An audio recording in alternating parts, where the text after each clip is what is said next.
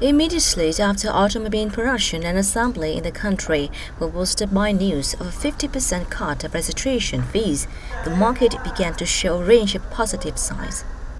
Many potential owners visited dealers and showrooms to choose and perhaps buy a car that suits their needs.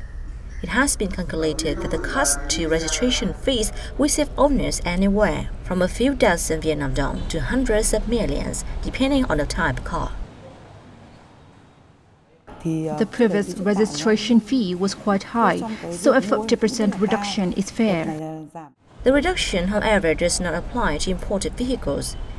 At this car dealership, visitor numbers have been on the rise, and both dealer and buyers are confident that the new policy will help revive the local auto market. Buyers like me can save up 40 million Vietnam dong or more. I feel fortunate to be buying a motor car at a time when COVID has pushed down prices and the registration fee has been cut. It is a double benefit. According to experts, however, motor car prices are still largely dependent on supply and demand factors. If the lower registration fees push up demand to a point that exceeds supply, the price of the car may not be reduced by as much as expected.